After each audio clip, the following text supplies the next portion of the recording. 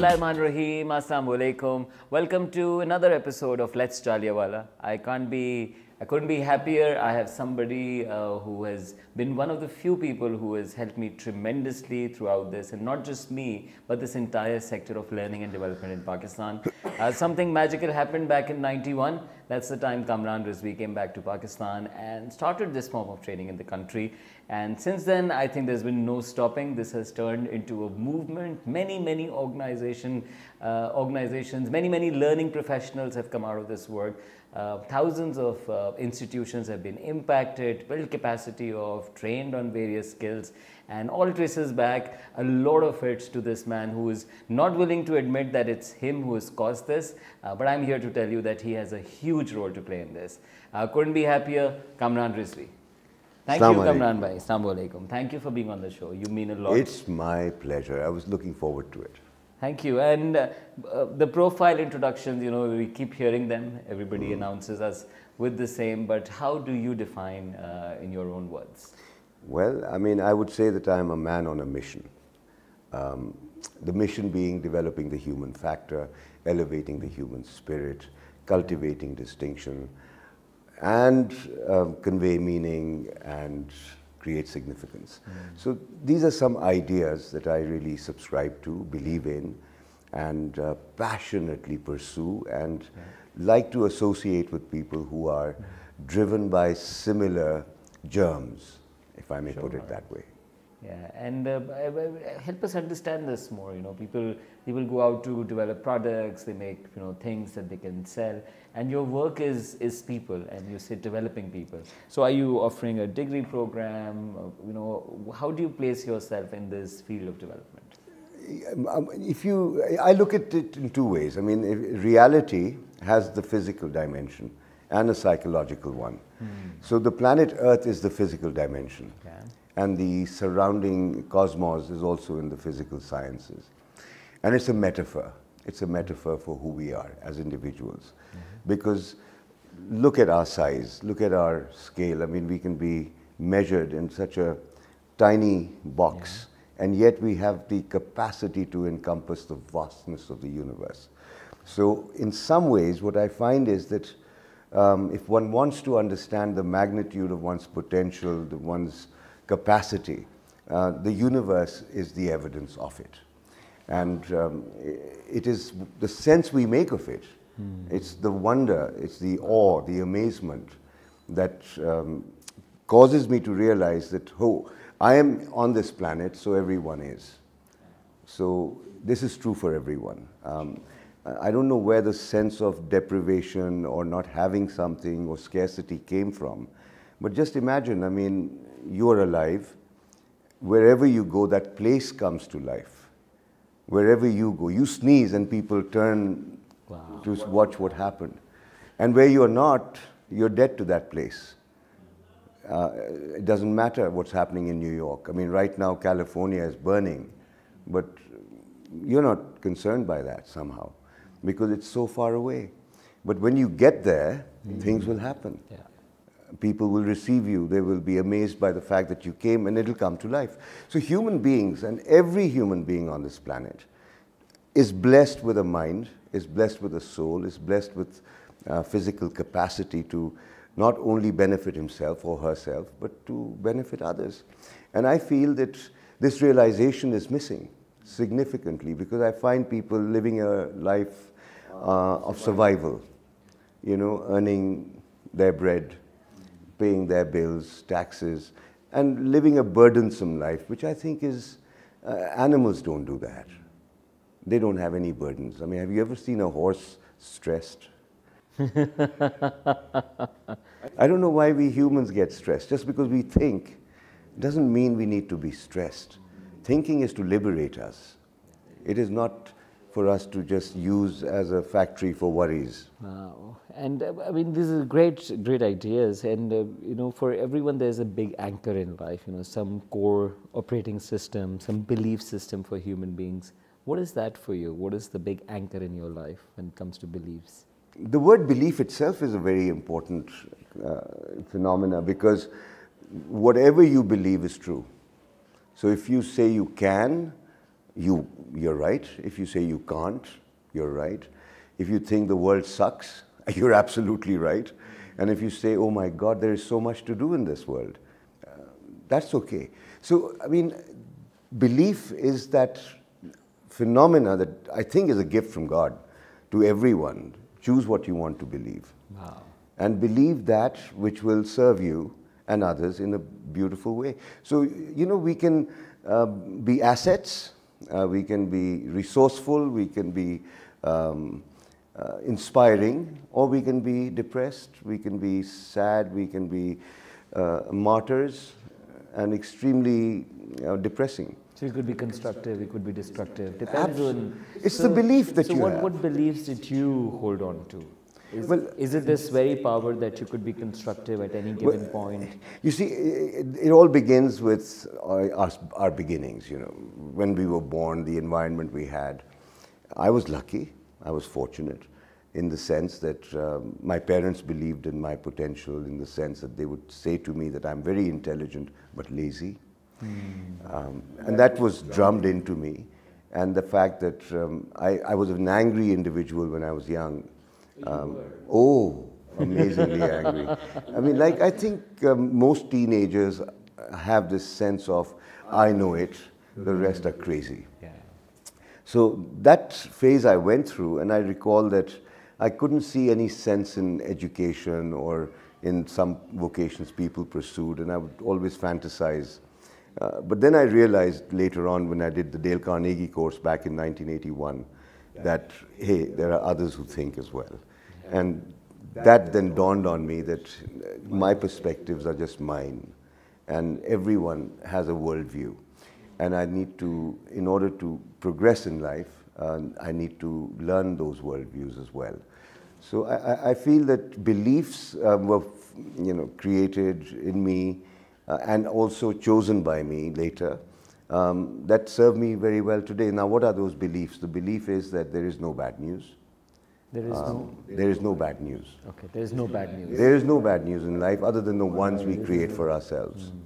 I believe this firmly. And the fact that I die and you die and we all are mortal beings, I mean, that's not bad news. Bad news is going without having made a difference. That's bad news, and that is of our own creation. And I feel that a lot of people who are leading a negative life, a life which is depressing or worrying, it's not their fault. We haven't reached out to them yet. And I think awareness, the light of awareness has to reach out. And I often talk about this lately, fog. Now imagine what happens in a fog. If you're driving on a motorway and visibility is 500 yards, you'll be cautious, but you'll still be driving at around 60 to 80 kilometers an hour. But if that visibility drops to 50 yards, you'll slow down. And if it drops to 5 yards, you will stop. And you'll put on your hazard lights, hoping no one misses you. And I find that that fog metaphor is very true in our lives as well. Because if you notice, when you can't see clearly, you cease to move. You are paralyzed, you are fearful, you are afraid, you don't know what to do. This fog surrounds us in the psychological world as well. We hear of this VUCA world, volatile, uncertain, chaotic, ambiguous, and this is a fog. And in this fog, what happens? People become fearful, they slow down, they take a pause, they don't know what to do, and as a result, there's inertia. And that paralysis is what slows organizations down, which slow national development down, because people are just not, they're not able to see. Now, what do you do in situations like that? You bring clarity to the situation. You don't bring certainty to it, you bring clarity to it. And clarity is what I find is what gives you the foresight and the ability to move and navigate through the paths. But if you can't see where you are, you're fumbling. And fumbling is never artistic, is it? Right? So clarity gives you the ability to navigate through challenges that you face.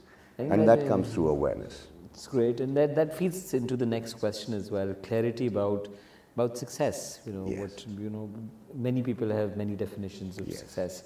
How have you defined success in all this while? So we know you've been going around, you're on the run most of the time, you've impacted hundreds of thousands of people through your seminars, through your workshops. You've started organizations, you've moved on from organizations, you've seen your own people sort of do so much. In all of that, fast forward to where you are, 28 years old, what is success for you?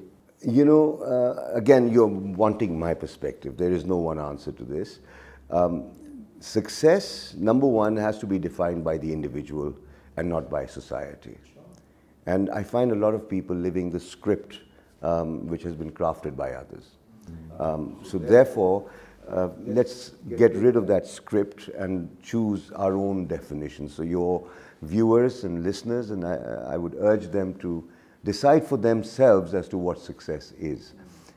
In my perspective, as I see it, it is the ability to bounce back after a fall.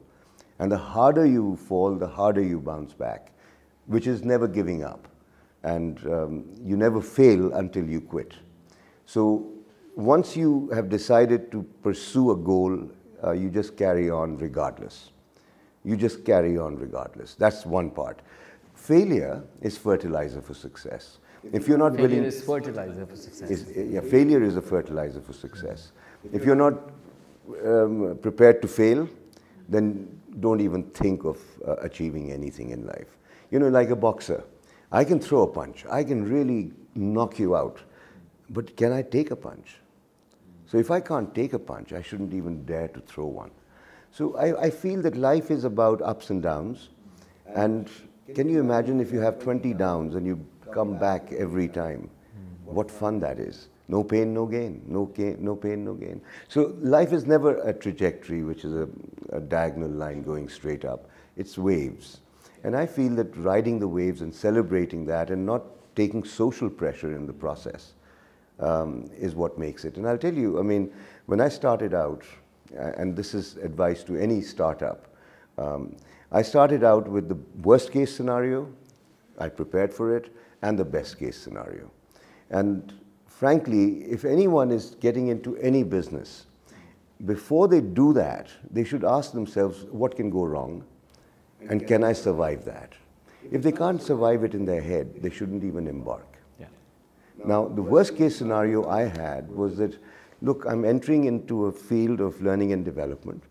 I don't know how well it will be received in this country. There is no tradition or culture of mass learning and development across the board. But I want to do it. It's a passion I have. So what's the worst that's going to happen? The market won't buy. So no revenue, how do I fulfill my obligations? Yeah, nobody's going to buy, nobody's going to No one buys, no revenue. How do I make sure my kids get the education they deserve? How do I, function in a city? So I decided, okay, the worst case scenario is I just book a Suzuki van and go to a village, talk to an elder and say, listen, I want 2 meals a day for myself and my family, and I will in return teach your community whatever I know. And I realized that no matter which village I go to, they'll accept me with open arms. They would, definitely. Yeah, and all I need is a charpai and sleep. So I got so relaxed by the fact that the worst case scenario is beautiful. I can deal with that. Hence, I came forward and I then started to... Can I interpret it as, for you to be thinking that level of, what can go wrong and the worst of it, and you've told me this many a times, and it has always made me think that it's the ego that stops people from thinking those possibilities. The ego to carry a certain status, to stay in a certain place, to carry a certain label. If you minus all of that, there are easier answers. Many easy answers. Most of our problems are driven by our ego and our sense of where we are in relation to others and the standards that have been set for us. I think it's absolute baloney. It's nonsense to fall into that trap. And here I must confess, Bob Marley, he said something so beautiful, and I always like to quote it. And I'm so happy that when I do, quite a few already know it. Some people are so poor that all they have is money. I mean, to me, that is a hugely profound saying. The other thought that I carry with me like this is that we are not defined by what we have. We are not defined by what we have. We are defined by who we are. That is true wealth. And I find that the having part has overtaken the being part in a lot of places. You know, we live in image as opposed to reality. Taking another example, for me, I've yet to come across an ugly human being. Now, when I say that in a forum or in a gathering, they think I'm patronizing them or I'm flattering them, because surely there must be some handsome and some beautiful and some ugly people in the hall. And I say, look, what I see is not what I speak of, because that is pure packaging. You know, when you get a gift on a birthday, it's wrapped, isn't it? In colorful paper with ribbon and tassels and everything else. How long do you keep it that way? You go rip. Yes. And you want to see what's inside. So what I see, Umair Jaliawala, or what you see, Kamran Rizvi, this is just the surface. And we have crafted our lives around the surface. When the real Jaliawala is not what I see, it's what's inside him. And to be able to have that view of a person, beauty lies there. वो कहते हैं ना, सूरत से नहीं, सीरत से शादी करो. And Sirat is everything. So we are defined not by what we have, but by who we are. This is wonderful. It's a marathon of ideas. Just one quick question. To make this happen, what are the disciplines that you've embraced and that you never compromise on? One discipline that I have embraced and I'm proud of and I'm very conscious of is time. And I find that time is the phenomena by which God swears. Allah ne waqt ki qasam khai hai. Now God doesn't have to swear to anything. I mean, He is omnipresent, and you can't define God, right? He's all over.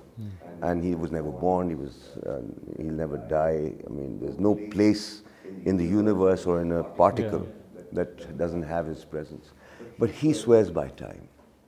Only, I feel, to convey to all of us the importance of time. And in our culture, time And what time is it? Is it the time on the clock, or is it the times we live in?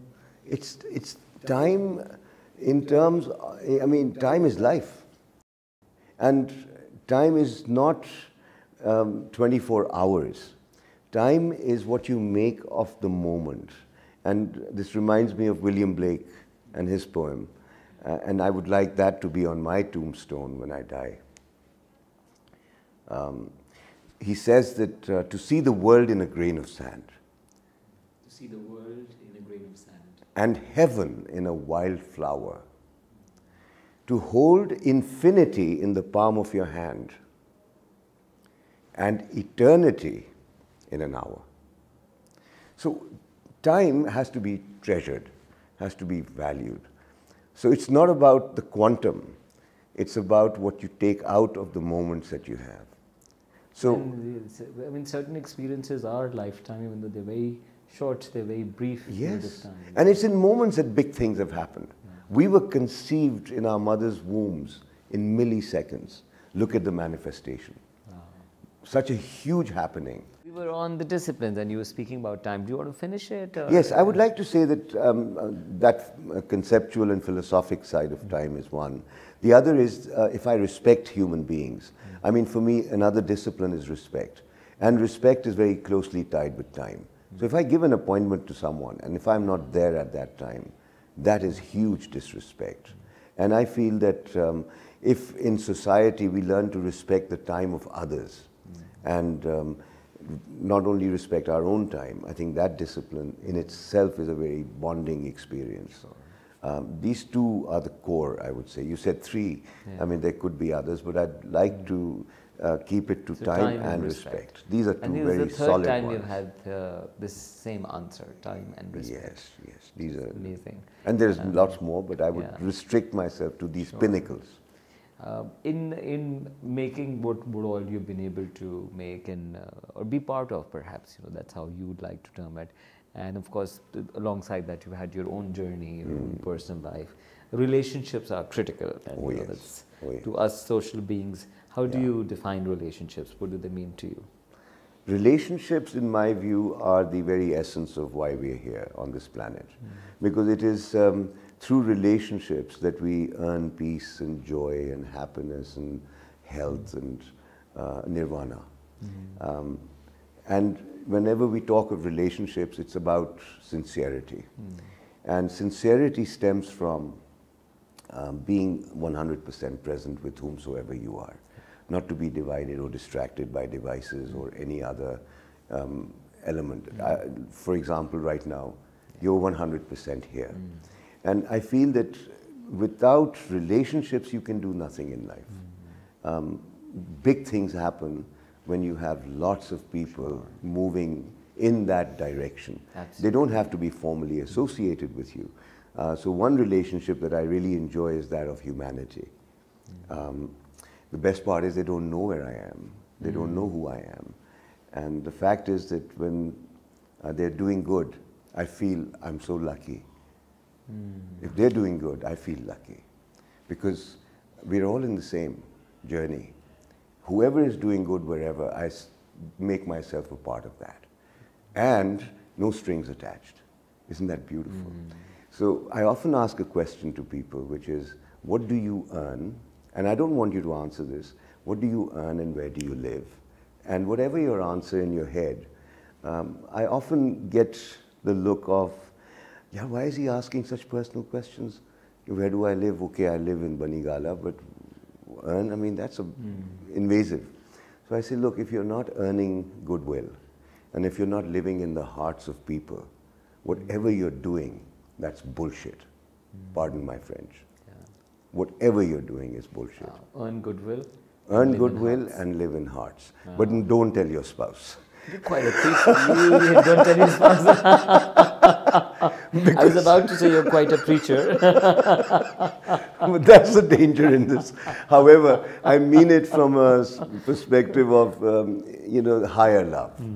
You know, love which transcends this man-woman thing and is more about humanity and nature and stuff like that. So relationships are the taste of life, really.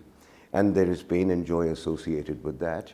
And they test you. And I feel that unless the metal is tested, how do you know?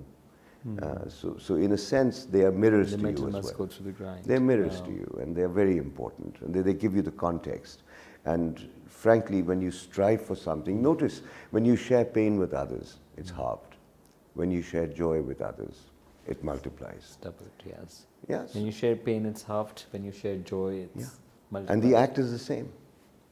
The act is the same, sharing. And but this is how beautiful it is.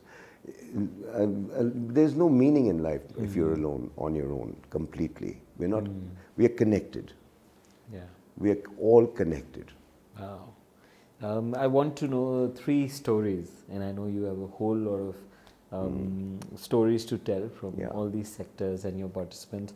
But pick one from your family, pick one from your organizations, and pick one from your the participants, the huge alumni force that you have across Pakistan and abroad as well. That's a very structured way of asking me to dig out stories. There are many, but let me start. I want something from your life, one thing from your work, and one thing that you've been able to create in the society. Yeah. So one story that really resonates with me is Quetta, 2010. I'm going to the airport. I've entered the airport. I've put my trolley bag and my laptop bag in the X-ray machine. ASF officers are in front of me, and as I place my baggage on the X-ray machine, the guy asks up, "Kahan se hai? Where are you from?" So I responded very spontaneously, "Main to isi mitti se hu." And my saying that, he left his station and started moving towards me. I was petrified. I'm in Quetta, and this ASF uniformed officer is moving towards me rapidly, comes through the metal detector, and grabs me. But then it turned out not to be a grab, it was a hug. And it was a tight hug. I've never been hugged like that by anyone. And then I sensed he was crying. And I also, in sympathy, became tearful. 15, 20 seconds. And then when we sort of parted and we looked at each other, there was a sense of oneness. I mean, he came from somewhere, I came from another place. All our backgrounds, cultures, ethnicities, they just fell by the wayside. Human connection. So that I can never forget, that hug and that moment. Another story that I can narrate to you is, this was an experience, right? I mean, and to me, you know, family is everyone. My son, my daughter, my wife, my mother, I mean, family, to me, these are, you see, if I were to describe it in another way, we all start our lives in families. We have parents, they guide us, they coach us, they bring us to being where we are. They play a huge role in our lives. But our home is our first university. It's our first university. Now, what does a university want you to do? Step out and contribute. That's exactly what a family is. So these are natural institutions created by God.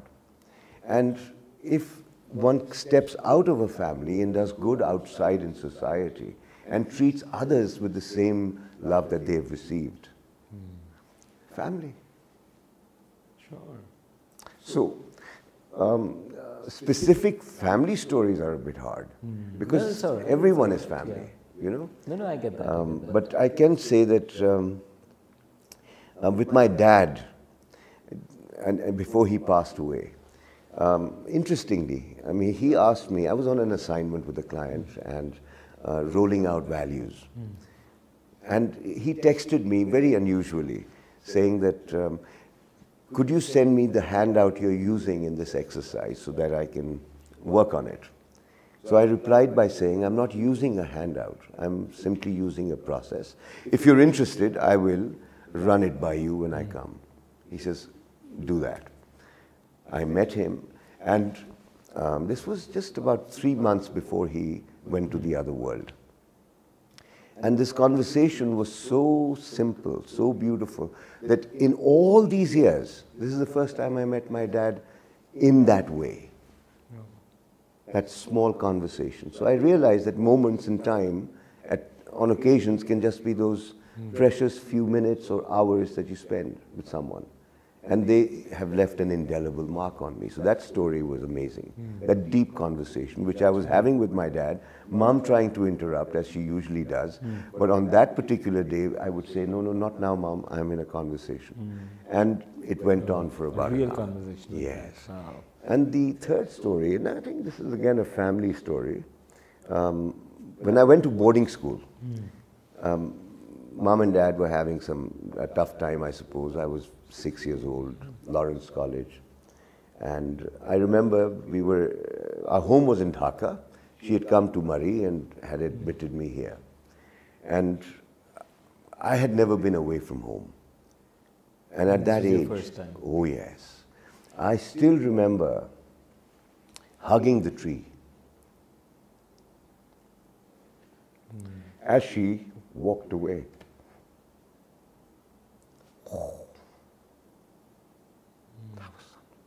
What did that mean to you? Love, connect. It was so, detachment, attachment, all of that happened. So what I feel is that, deep relationships are deep, and you can gauge them like that.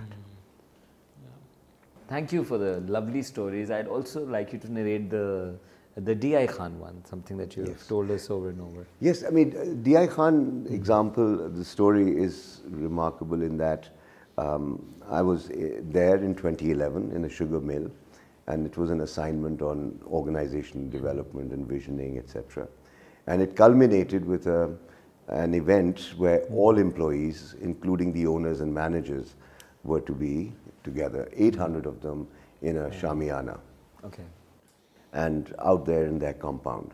So the format was panel discussion, similar to this, and we had, different people come on stage, and I'd planned for 12, and not from amongst the managers or owners, but from amongst the workers, who normally just sit there waiting for their chai and samosa. And so I would just go into the hall, on the aisle, and just pick on someone and bring him to stage and then have a nice little conversation with him. I noticed that there were about 85 or 90 conservatively attired individuals with beards, etc. So I thought diversity and inclusion is something that I believe in. So why not include them as well? So I got one of the bearded gentlemen to come on stage. And as I was speaking with him, I found his voice had depths. He was fluent and he was very articulate. So I asked him of his profession, and he said, I am the imam of the masjid in the area. Main is ilake ke masjid ka imam hu. So I said, oh, wonderful. So then he continued praising the company, the owners. And in his passion, Josh-e-Khitabat, he says, Hum Musalmano ko yakja hokar kuffar ko neest o nabood kar dena hai. He said that, and for a moment I said, oh my God, now, what do I do? And my reaction was a judgment. The judgment was that what he's saying is wrong. And then I realized, isn't that prejudice? That I'm prejudging? If I remain silent, I'm condoning the thought, which I haven't even understood. And if I confront him, it may result in derailing the whole project. And I need to get home as well. So I then realized, no, my bias has to come out of this. I have to understand where he's coming from. Sure. And so I became his student. And I asked him a question that, sir, what you said confused me. And is it all right if I ask you to explain it? So he said, yeah, sure. And he was quite happy to. And in that, I first repeated what he said in my own words for the audience, so that I didn't want to lose them. And I said, what I understood from what you said was that there are 7 billion people living on this planet Earth, and 1.5 to 2 billion who are Muslims should get together, unite, and make plans to destroy the rest. That's what I think you said. And I just wanted to be sure that we are on the same page. He said we are. Now, when he said that, now the audience was also engaged in this. I said my confusion stems from what I've been hearing from my childhood. And from my childhood, I've heard that about God, that He is the provider for all of mankind. Rabbul Alameen hai, and not Rabbul Muslimin. He's not just the provider for Muslims, the sustainer of Muslims. So is that correct? Because my elders and my exposure to knowledge has given me this insight. I don't know if this is right or not. So he says, you're absolutely right. Then I said, being a Muslim, Prophet Muhammad sallallahu alaihi wasallam is known to us as a blessing for mankind. That's what I've been hearing. He's a blessing for each and every individual on this planet Earth. And as Muslims, Rahmatul lil Alameen. And this is something that as followers, we need to be a blessing for every human being on this planet. And everyone must feel safe in our presence. But he's not Rahmatul lil Muslimin from what I have heard. Maybe I'm wrong. What is your take on that? So he says, yeah, that's true. He is a blessing for mankind. I said, well, this doesn't sit very easily with what you shared. I don't know how this reconciles. So this gentleman went quiet for a few seconds and he said, ये जो मैंने कहा था, असल में मेरे दिल का मैल था. What I said was essentially the dirt of my heart. Now for him to have publicly in front of his constituents in a matter of 3 minutes. This whole dialogue took 3 minutes. I here shared some of my own reflections. There I didn't. It was happening in my subconscious. His saying that was miraculous, because then I could see the world healing right there. Because it was that sense of clarity that prevailed. And I feel that this is the most liberating. What about reconciling the beliefs in the world? Exactly. I mean, and so we got up, we hugged each other, and there was a sense of energy in the room that was so positive, I can't tell you.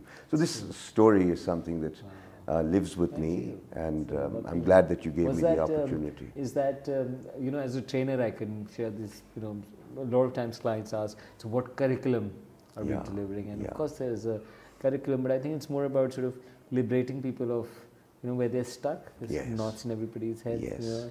And if you're able to work through that, I think that is what stops people from most things. It's not that people it's our biases, it's our prejudices, it's our assumptions about others, it's our ignorance, frankly. And all of us are ignorant. I'm ignorant on so many things. So I take this attitude of a student wherever I go. So if something doesn't make sense, I try to understand. And in the process, all human beings ultimately want to learn. Absolutely. And I was speaking to this law enforcement agent just the other day, and you know, it occurred to me that the mission of law enforcement must be to ensure that no one goes to hell. No one on this planet goes to hell. Because only then can we be human. For example, if anyone has committed a crime, only for his atonement should he be punished, so that the load that he carries is lightened. With the intention, so that we can say that God, he has paid for what he did. Save him. And not that for life, but for the time that, you know. He has paid the price. I mean, he's been punished for what he did. He's atoned himself. Please spare him. We don't understand the term atonement like that.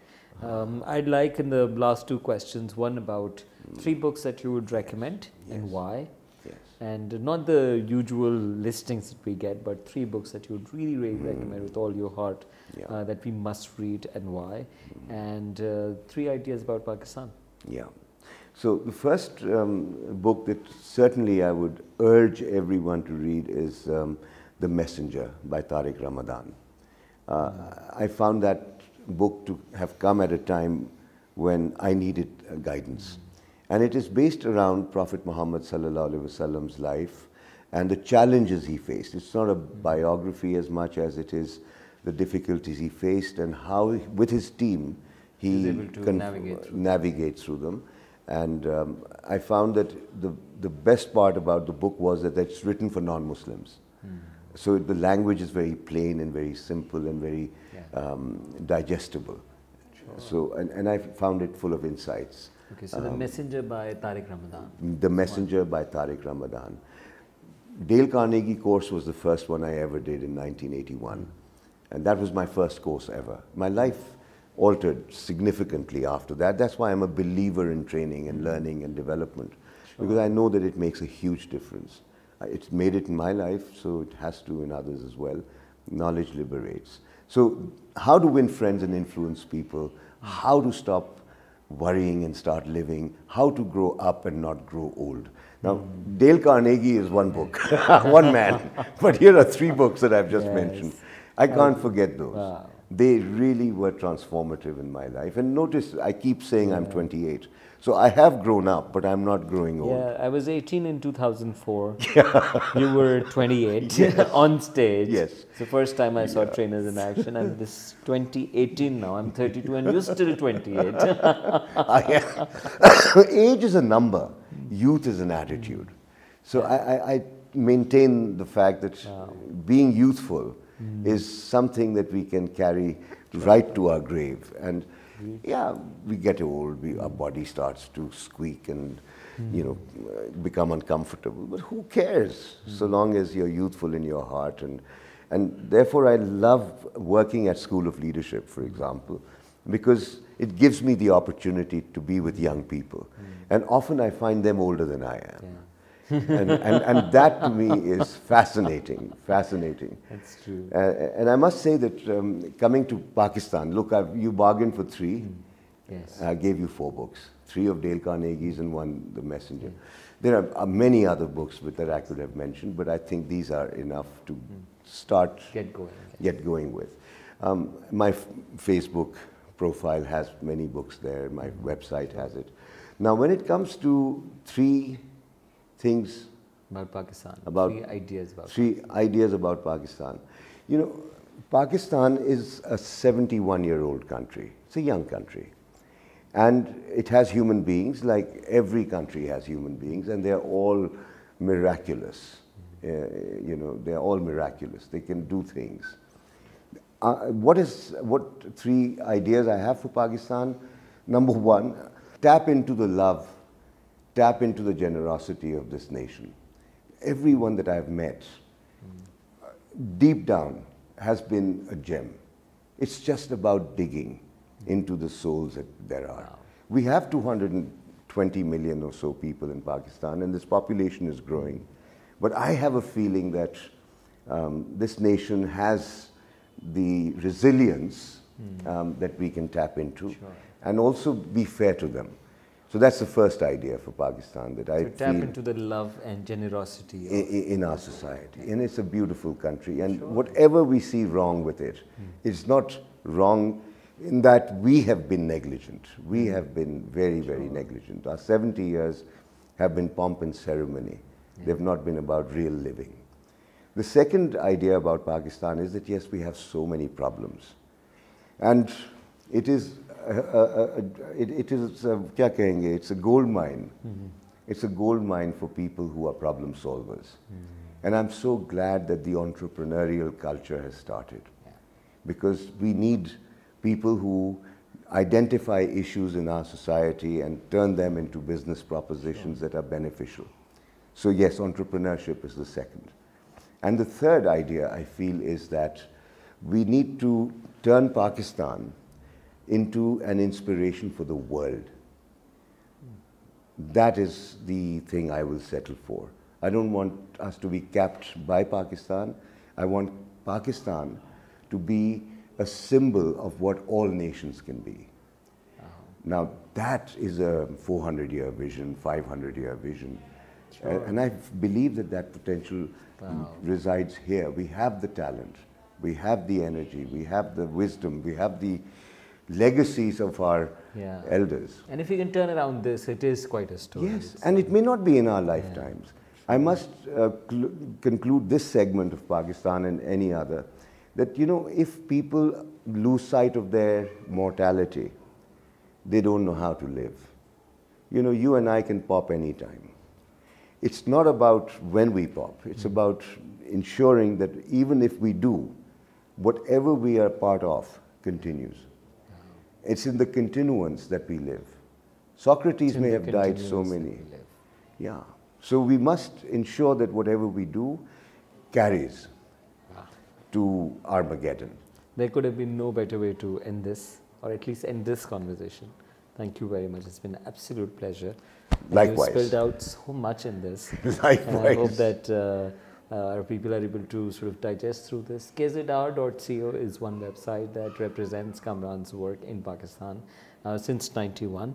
The other organizations are School of Leadership, sol.edu.pk. Then there's Carnelian, which is the corporate front for Kamran Bhai and his team. So these are the names that can help you dig more and find more from Kamran Bhai. And also he's a very accessible, available trainer, mentor, coach available, and he's founded many forums, and I hope that you come across his work sooner than just meeting him physically. Yes? You know that I meet on Sundays from 7 to 10 a.m. on Skype. Yes. So on Sundays, 7 to 10 a.m. is the Skype time. Adhe log uth hi nahi pate. Baki adhe jo uth pate. That's my way of Kamran se zarur baat karte. So they can always email and schedule. Yes, true that. Thank you very much, Kamran Bhai, once again, and for all of you for watching. Until next time.